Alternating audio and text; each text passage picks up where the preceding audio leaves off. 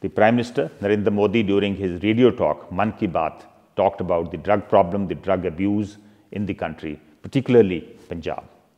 In Punjab, after the Lok Sabha elections, the Akali-BJP government has been taking certain measures. These measures have helped, but not to the extent they should have.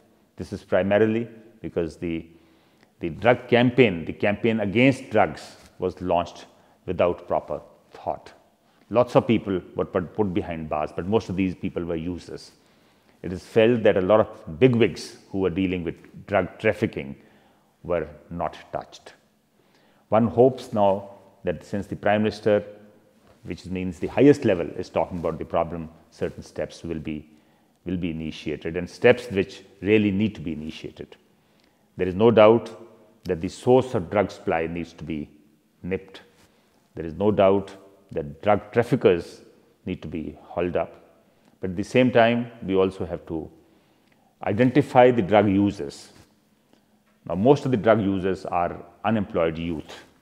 So we have to make sure that the unemployed youth or the youth are made capable of taking up jobs, and then we have to create jobs for them.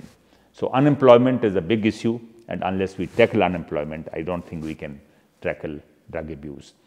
So I feel that the drug abuse has to be tackled at different levels.